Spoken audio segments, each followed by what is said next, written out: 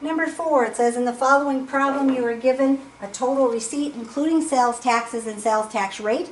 Calculate the actual sales without sales tax. If necessary, round your answer to the nearest cent. So this is the total receipts that I have, including the sales plus the tax.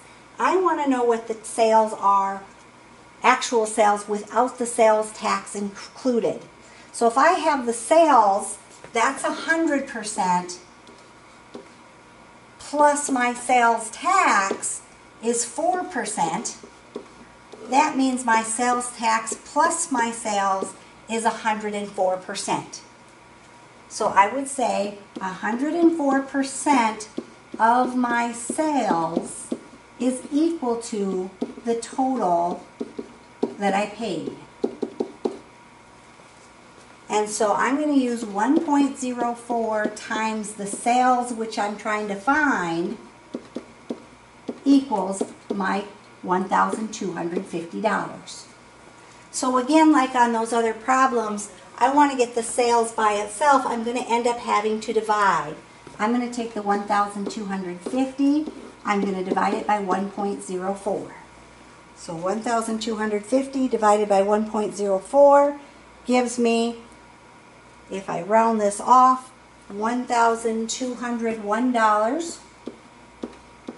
And I have 923, so 92 cents. $1,201.92 would have been what my actual sales were before I paid the tax on them.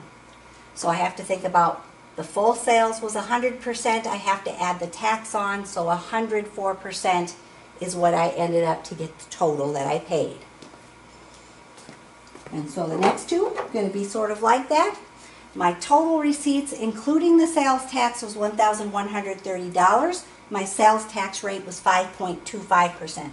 So again, my sales were 100%, but I paid tax of 5.25%, so I want to use 105.25%.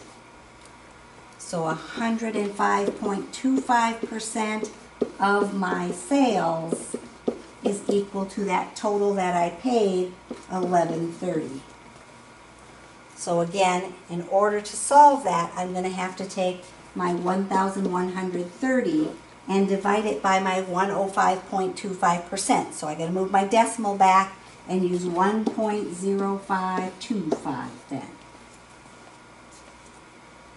So 1,130 divided by 1.0525, and rounding that off, I get $1,073.63. I have 634, so I have to round that off to $1,073.63 for my answer.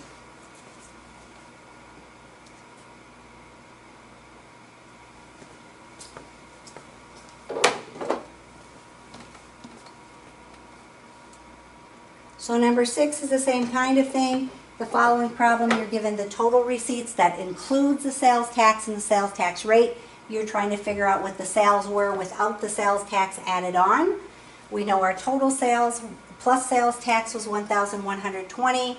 Our sales tax rate was 4%. So the 100% of the sales plus the 4% in tax means we have 104%. So 104% times our sales equals the 1,120.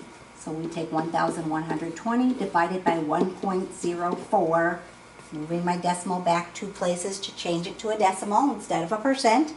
So 1,120 divided by 1.04 gives me 1,076 and 92 cents.